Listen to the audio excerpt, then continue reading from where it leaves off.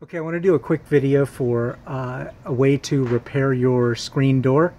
I was at my parents' house and you can see here's their screen door. It's an older screened-in porch that's been here for I'd say 40 or 50 years at least. And the door, just through normal usage, it had actually the hinge had actually come out of the holes here. I can show you, you can see here the holes right there and there and there. The screws had actually stripped out of their existing holes, and because it's thin metal, there's no way to repair that by like shimming it with, say, toothpicks or something that you might do in like a wooden door casing or a wooden door.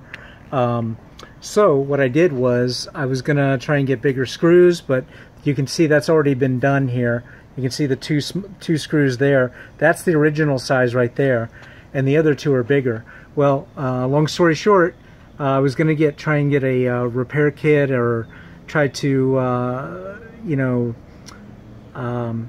put a scab in a piece of metal or something, and the guy at Home Depot recommended just moving the hinge up or down a few inches. So I went ahead and tried that, and it worked perfect. I was required to do some drilling, so you'll need a drill and a couple bits that will drill into metal.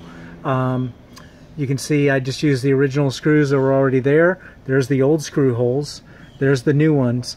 And basically it worked perfect, and the door functions pretty much like new now. So anyways, that's a good way to a no cost, other than, you know, if you don't already have a drill, but a good way to fix and repair your screen door. So make it last a few years longer before you gotta either get a new one or get a pro to repair it.